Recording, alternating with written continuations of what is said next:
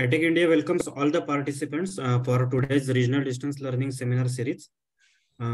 Today's topic is care of CLHIV post-ART initiation. And today's speaker is Dr. Suprit Basu, is MD in Pediatrics and is currently in DM, Senior Resident, Clinical Immunology and Rheumatology with the Department of Pediatric at PGIMER, Chandigarh. We welcome you, sir, and request you to start the session. Okay, thank you. So I will be going through the topic of today, that is the care of a child living with HIV/AIDS after initiation of the antiretroviral therapy. So today's objectives are: first, we will learn a bit about components and objectives of post-ART care, monitoring after ART initiation in these patients, the drug adverse events and its management, and how to substitute the drug. So what is the objectives? Objectives of a post-ART care of a child living with HIV/AIDS. So we have to, sorry, to ensure safety, to optimize benefits of ART, to monitor the response, and to detect early treatment failure, early detection of treatment failure and comorbidities and co-infections in these patients. So when we start ART, what is the normal natural history of disease that is going to happen? With antiretroviral therapy, there will be suppression of the viral progression, there will be viral suppression, and there will be clinical and immunological improvement. Sorry. There will be improvement in the quality of life and decrease in morbidity and mortality. There are certain opportunity infection that was suppressed because the immunity was suppressed so far. And when we are giving the drug, there is immunological improvement. So what will happen is this immunity will become robust and the manifestation of some opportunistic infections can occur, and which can lead to the syndrome known as IRIS, that is the immune reconstitution inflammatory syndrome. And in some cases, you can see the adverse drug reaction, such as hypersensitivity. So how to monitor therapy? So response to therapy, we can see clinically, immunologically, and virologically. The clinically, you can see whether the weight gain is there, whether the T staging is coming down or not, whether there is an increase in the CD4 count and fall in the viral load. These all indicate that the patient is responding to therapy. And there is a chance that is immune reconstitution inflammatory syndrome. As I was telling, whenever we are doing active, the most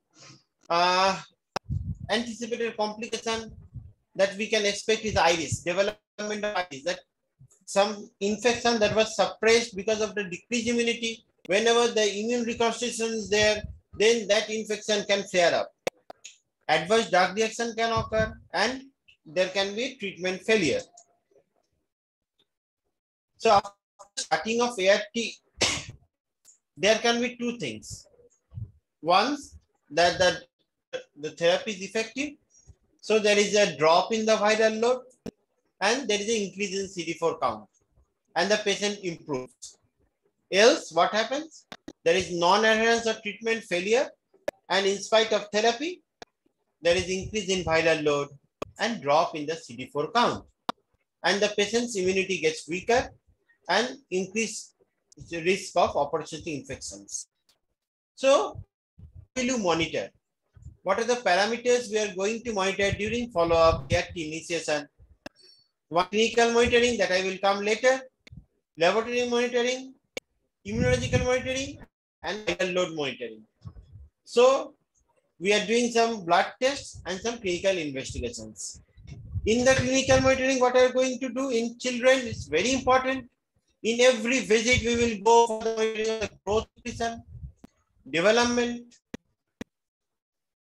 to look for screen for tuberculosis, other opportunistic infection, to look for treatment adherence, and we have to calculate the antiretroviral dose as per the weight in every visit, because in every visit there will be some change in the weight, and then you have to change the drug dose accordingly. Because in pediatrics, as you all know, the ARV doses is as per the body weight. We give dose as per the body weight. Now, to monitor growth, what are the things we are monitoring in growth is the weight, the length, and weight for length. And for these things, what we need is a growth chart. Growth chart is very, very important in pediatrics. In every OPD, we should have a growth chart, and we should plot. Every time whenever the patient is coming, we have to plot and see whether the growth is there or normal, that is parallel to the plot charts that is already there. See, the green line is depicts a normal growth, and this red line is a faulted growth. So the red line denotes that there is something sinister going on. Sorry. Here we can see the 3 types of growth chart we have found. Types of growth. The first one is okay. The child is growing well, and we should encourage our caregiver that whatever you are doing is right and you continue. But this is not right. The second curve, that is, there is flattening or faltering. So we have to assess the child and look for the cause of this faltering. After growth comes development, and for this development, there are many charts like the Baroda, like the Trivandrum. So these are developmental screening charts. And here what we see, whether the child is growing or developing as per his or her peer age. Like if this is, you see the red line, a 5-month-old boy or a girl, if he is unable to this thing, that is on the left side, the whole head steady. If he or she is unable to hold his or her head steady, then we have to think that there is some delay in development. And why this is important? Because a patient of HIV is abnormal development without any other focus of infection, think of HIV encephalopathy. So development assessment should be done in each visit. And there are some red flag signs. Like if a child cannot perform the following activities, like cannot hold an object placed in the hand by 5 months, or cannot reach out for object by 6 months, or cannot run by 2.5 years. So these are all red flag signs. This should be taken care of. If you are not detecting it early, then it will go on, and the child will be developmentally retarded. So if months are delayed, we should be referring to a pediatrician. Now, after this growth and development, we will go for a clinical assessment. And what do you mean by clinical assessment? So the clinical examination, as we do in all examinations, the general well-being, then we will go for pallor, cyanosis, jaundice, edema, clubbing, and we have to look whether the patient is lethargic or not, skin and bones, this oral thrust, severe wasting, we can see it's severely wasted, edematous, signs of micronutrient deficiencies are there or not, which denotes a poor prognosis. And the poor outcomes, state of health. So what are the warning signs?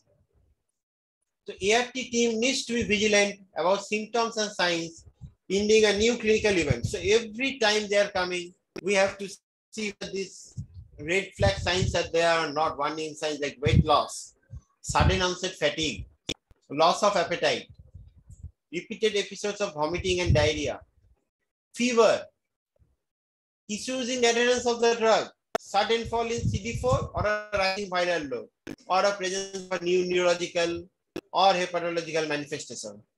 If these are there, we have to think something sinister is happening or the disease is not controlled. How will you check adherence of the drug? You have to check the pill count, report by the caregiver, the boxes that is empty, you should refill it, and check the pill charts. Now I will come to case-based scenarios. Like this is a story of a 8-year-old girl who has come for pill pick, was on ALD, abacavir, lamivudine, dolutegravir, weight is 22 kg.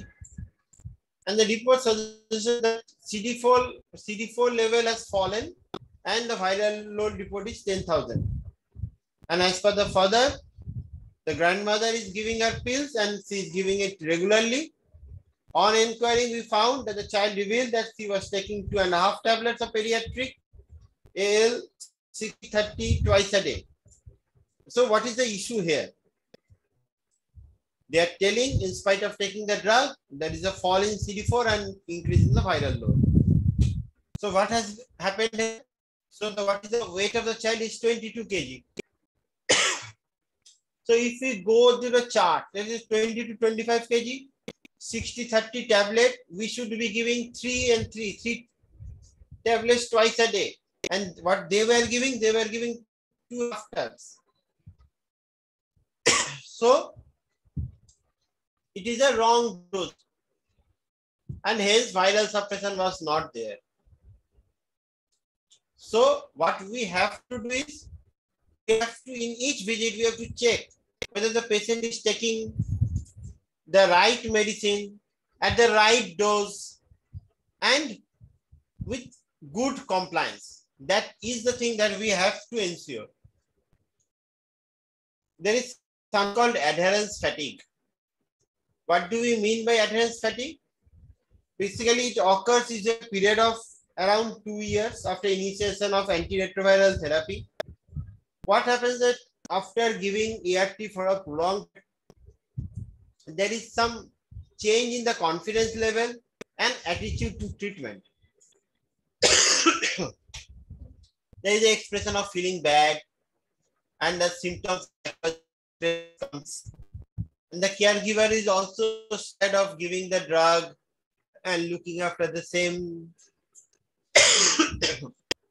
So hence, to prevent this adherence fatigue, what we need is repeated and continued counseling is needed. Else, what will happen? After 2 years, 3 years, there will be defaulter in therapy and again the viral load will increase. Now, what is the after this follow-up? We are coming now to the laboratory part. So what are they going to do on a laboratory investigations we are going to do in follow-up?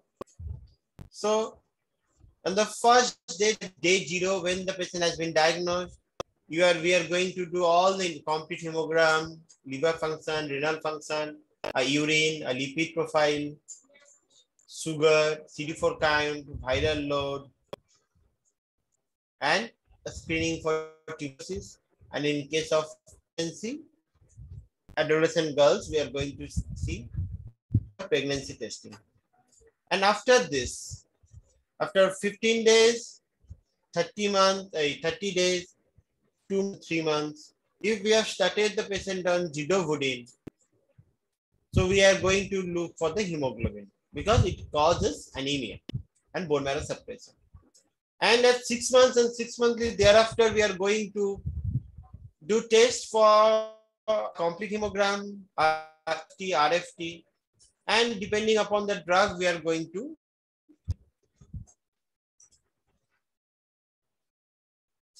Now coming to the second case. This is a Master J who has taken 6 months of first line ART. So the first line ART is TLD, tenofovir, lamivudine, dolutegravir. And he underwent a viral load testing on 2nd September 2021.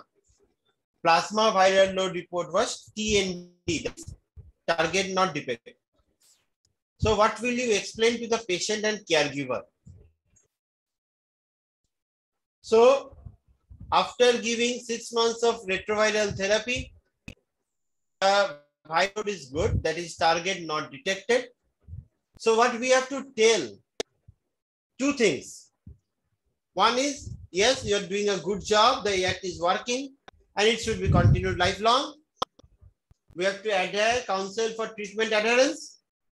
Another point is, the viral load report is undetectable, but that does not signify that the patient is of HIV virus. And when are you going to the next viral load test? It will be 6 months. That is around September. So it will be around March, first week of March. How to clinically interpret HIV-1 viral load reports. So whenever we are doing a viral load testing, the report can be in 3 categories. One, the very good thing that already discussed, that the viral load is detectable, that is TND, the last part. So it means that HIV has disappeared, not mean that HIV, that is still there in the reservoirs and we have to continue drug. And the other 2 instances can be whether the viral load is less than 1000 or more than equal to 1000. So our target is at least we should achieve a viral load of less than 1000.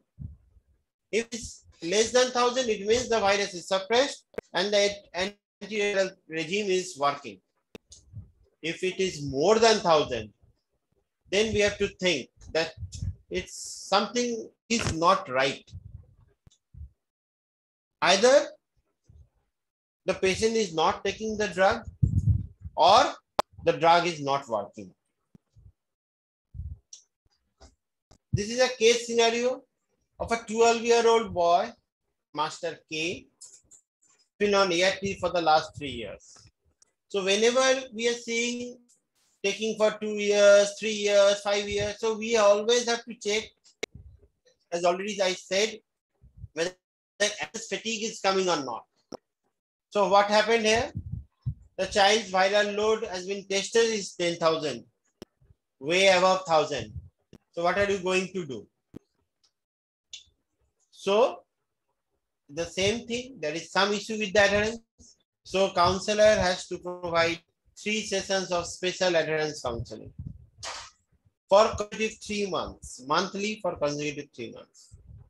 We have to check the doses of ARV that has been prescribed, whether it is a dose or not, whether the child is taking properly or not, and we have to find efforts to find the problems and solutions for reasons of the child not taking pills daily, if at all.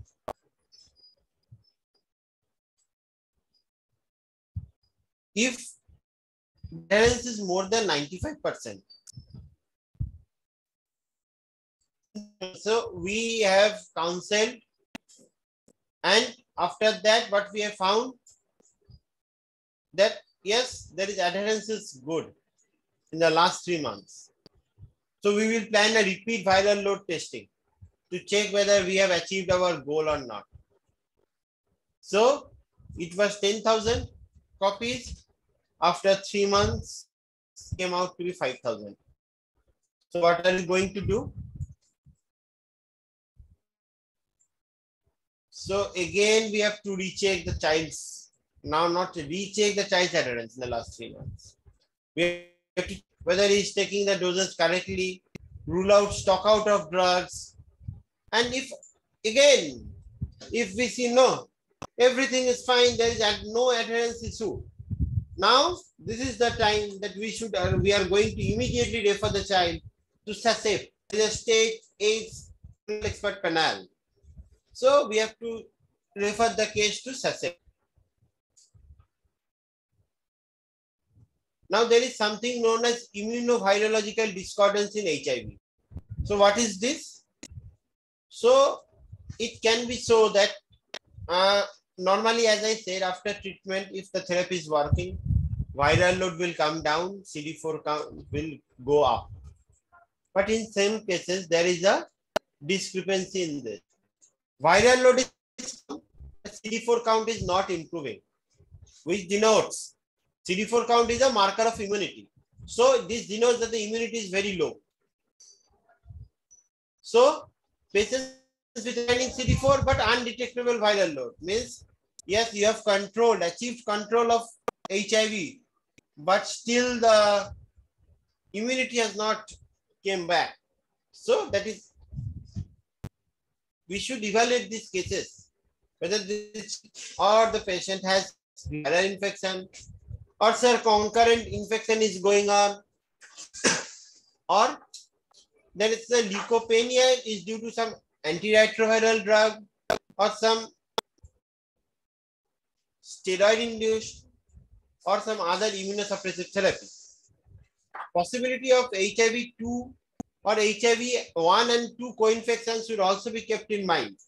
Normally, the viral load that we do is for HIV-1. So it may show that the patient is infected with HIV-2 and we are testing for viral load of HIV. And that is the reason we are getting undetectable viral load. So as initially I said that we have to do regular CD4 monitoring. But how long? So any patients who are more than 5 years of age, if simultaneously the CD4 more than 350, viral load is less than 1000 at the same time, then we can stop CD4 monitoring and continue viral load only.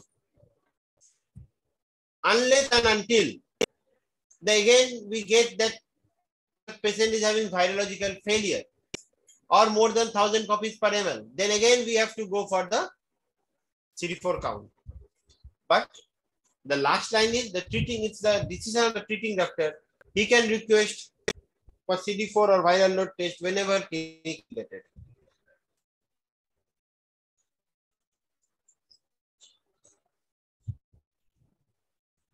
Now we have started on ART. So now coming to the criteria or definition of a stable child on ART. What do you mean?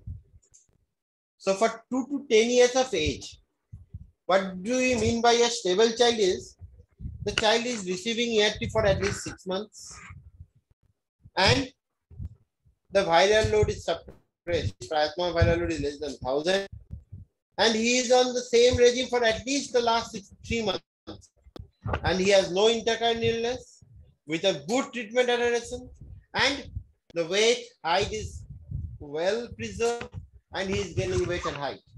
So this is the known as stable child for 2 to 10 years. And for more than 10 years, the definition is almost the same. ART for 6 months, no adverse event, no opportunistic infection, and a suppressed viral load. Now we come to another facet of the talk, that is the adverse drug reaction. So every antiretroviral drug will have its own adverse effects. It can be acute, immediately after the drug, subacute within 6 months, and late, that is more than 6 months. And it can be mild, it can be moderate or severe. And the last one is the serious or potentially life-threatening. But in case of HIV, you are giving so many drugs, the patient is prone to infection. So there can be many things. It may look like there is something called mimickers of adverse drug reaction in retro. That is the opportunistic infection. After drug, we develop jaundice. We think it of a drug, but it can be due to hepatitis, malaria, anything. Or it can be some complication of HIV infection. Iris, as I already said, or reaction to some drugs other than ARV or ART, like we are giving isoniazid and that has caused hepatitis. We have given cetran, cotrimoxazole, that is given to RAS and not the drug per se.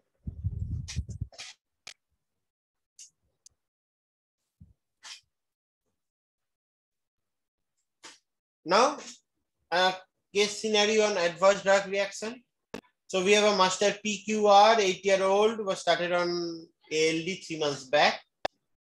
He was asymptomatic with a CD4 of 145. Now the child has developed high-grade fever, 3 months of therapy, high-grade fever, headache, nausea, projectile vomiting. So features of raised ICP is there. An investigation revealed hemoglobin 11.4, CD4 count is 325. Initially it was 145, now it is CD4 is 325. And CSF is positive for India. So what do you think? What this child has? Yes, it is iris. Because, so whenever we are treating a child, our aim is to have a low viral load and an increase in CD4 count. So this patient has count has increased. So you cannot say the drug is not working. The drug is working. So treatment failure is out of question. You cannot tell this is an adverse event of the drug because there is a new infection or the basically Cryptococcus was there. After giving the iris has occurred and the unmasking of the Cryptococcal infection has occurred.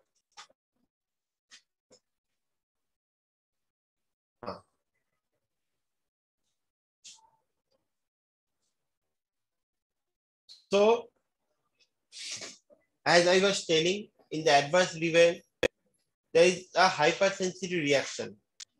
So, serious and sometimes fatal hypersensitive reaction can be observed in around 3 to 5% of adults and children.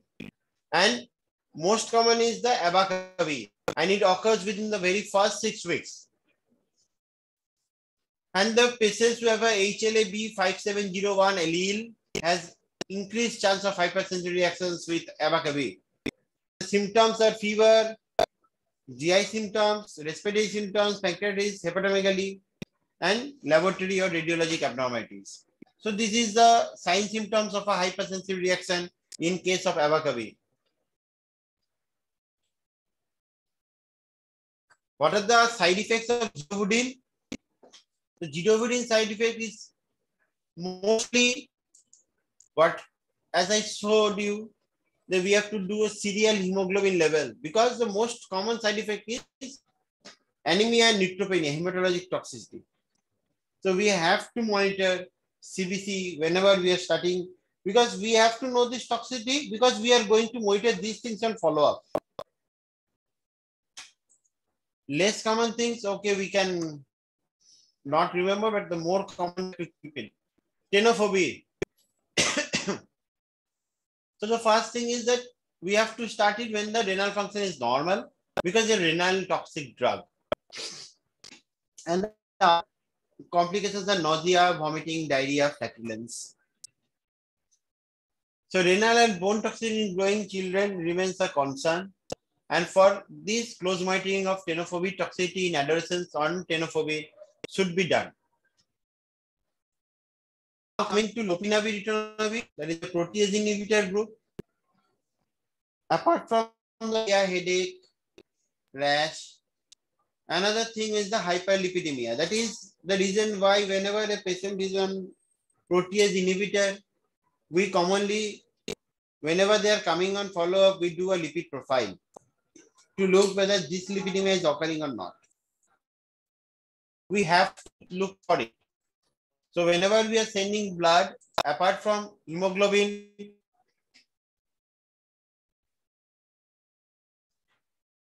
there is a question is there. I will answer it after the talk.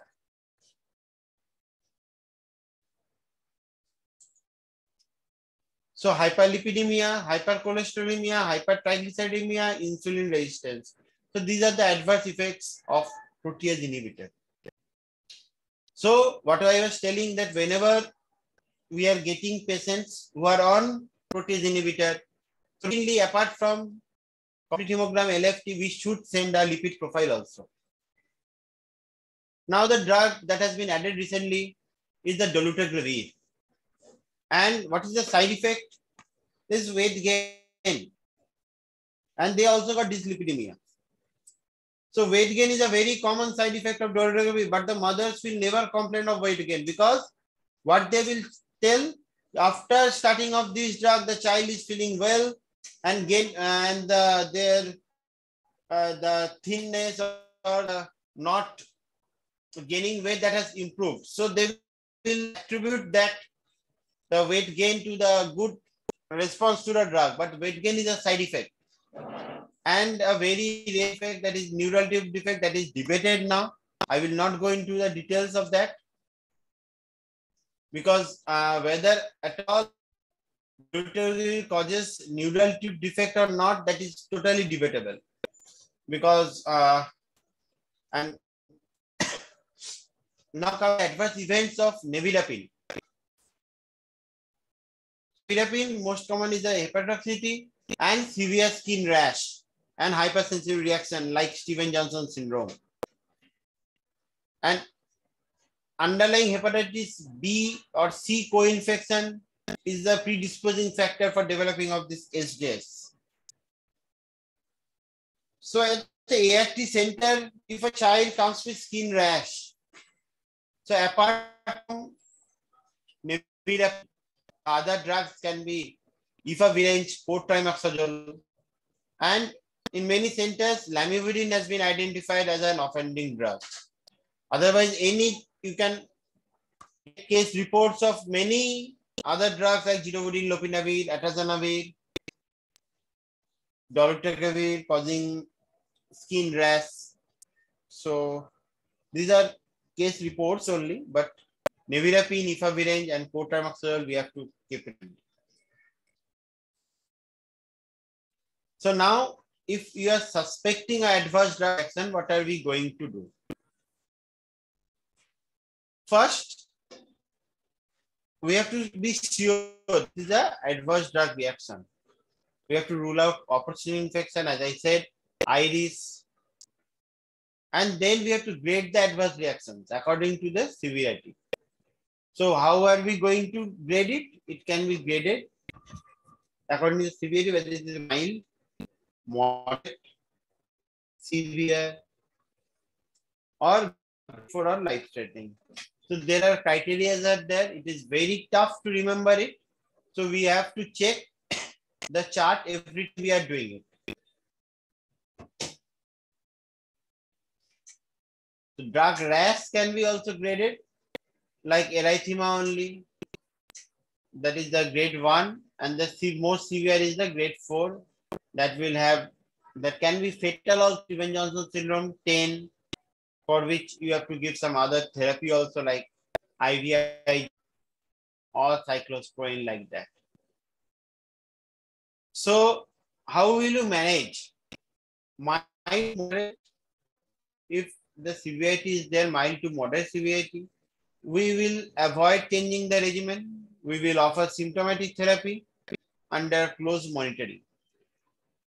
In case of severe, we have to discontinue the expected drug, and it may be possible to substitute the offending drug with another drug from the same class.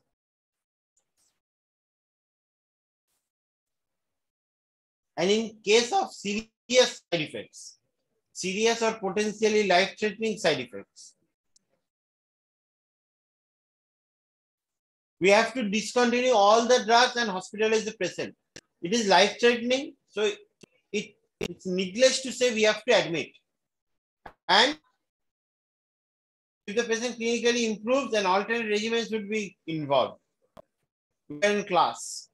And for this, we have to take opinion from the sachet. Now coming, what is substitution and what is switching of a drug?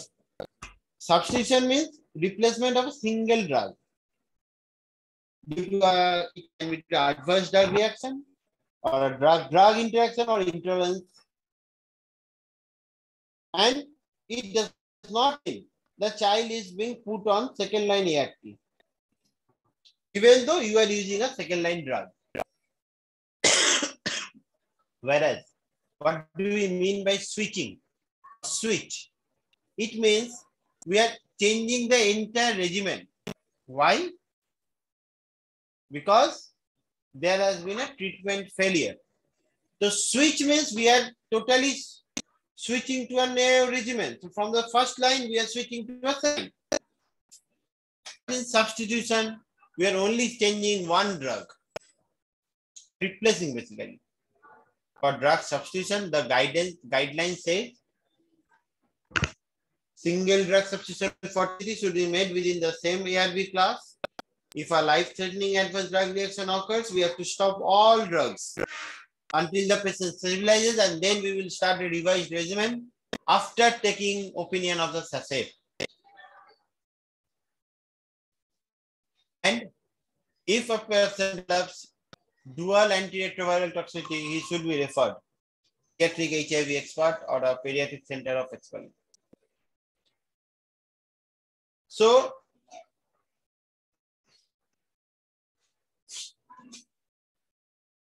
if like first line toxicity, then in this chart you will have the alternate substitute. How can you change it? These are given for all the first line antiretroviral drugs. You can go through the chart.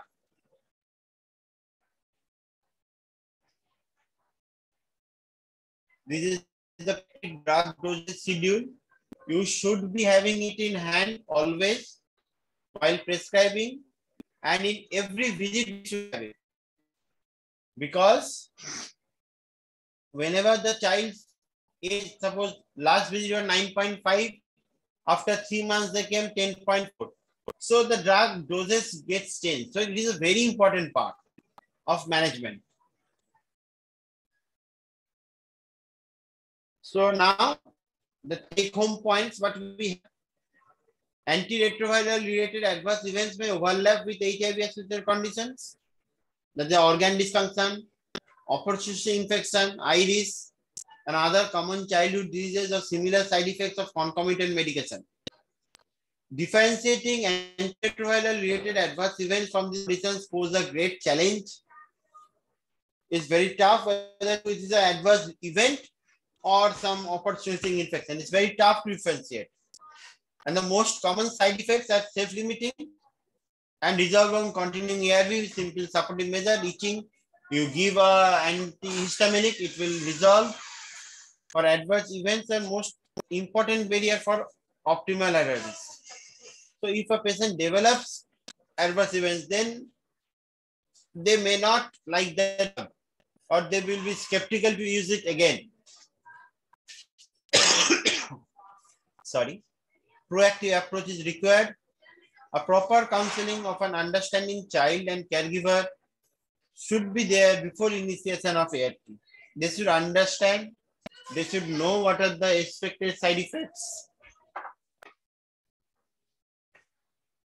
So thank you. I will be now taking up questions. Whatever question you are there, I will take up the questions from the box. Thank you, sir. There is one question in the chat box. Yeah. If the patient is HIV-1 and with CD4 virological discordance, what extra things we should have? What should we do in their follow-up? So, as already I said, if you go back to the slide, the monitoring of, there is the slide. Where is the virological? Basically, if the load is low, but the CD4 count is not improving, apart from HIV-2, other things that can be, we have to look for is that now, if you see for the last 1 or 2 months, there has been an increase in viral infection in the city of Chandigarh or anywhere else in the country. The season change, all these things. So we have to rule out recent whether dengue. Dengue can also cause cytopenias and lymphopenia, and the CD4 count will be low. So what we can do, we can check it. If viral load is low, CD4 count is low, but the child is otherwise asymptomatic, we will call them early in the next visit within 2 weeks, after 2 weeks, and we will check their CD4 count. And if we then document that the CD4 count is improving, then we can say, okay, it was due to a recent viral infection leading to a suppression. Or we have to look for some concurrent infection, hepatitis B or C is there, or some, then we check if, okay, these are not there. And also not only CD4 count, hemoglobin is also low. Then we can think that, okay, some drugs, maybe Septran, maybe something that is causing a bone marrow cyst, all this is pancytopenia is causing. So we have to look for that also. And then we can modify the drug, or we can hold it for some time and see whether it is improving or not.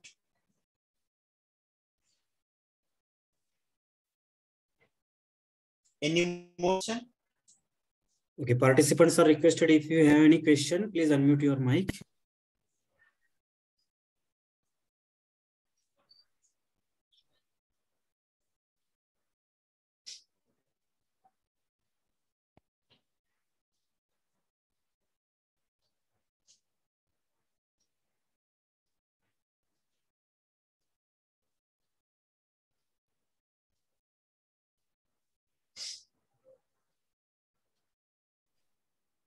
I think no more questions, sir. I will quickly run the feedback form.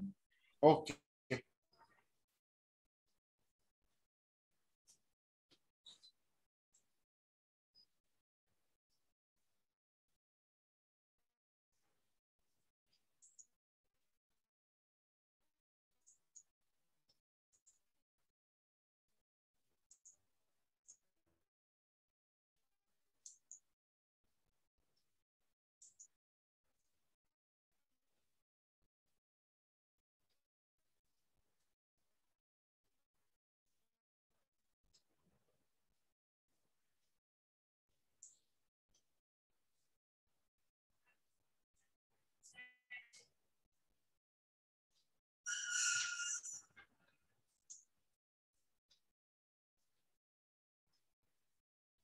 Participants have requested, please fill that feedback form.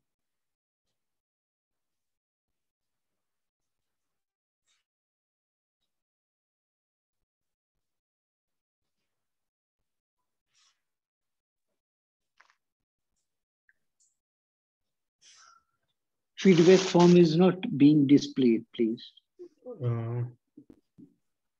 It's working, sir. Just a minute.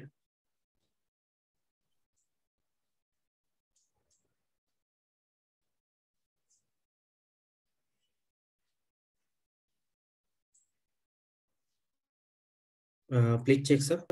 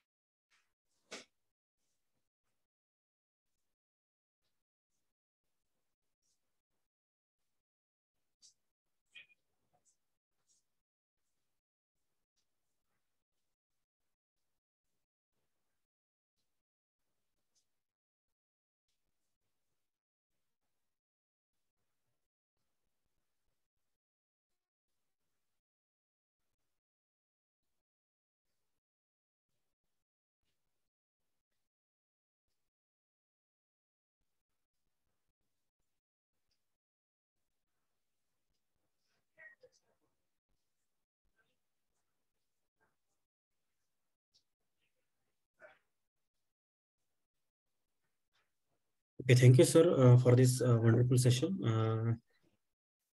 Participants, if you have any question, please ask, or I will conclude the session.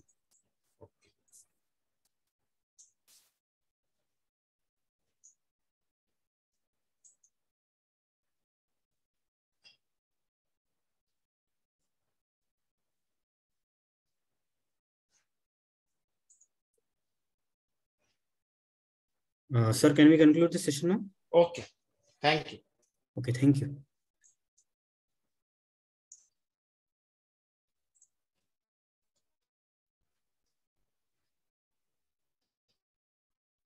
Thank you all participants for your patience listening.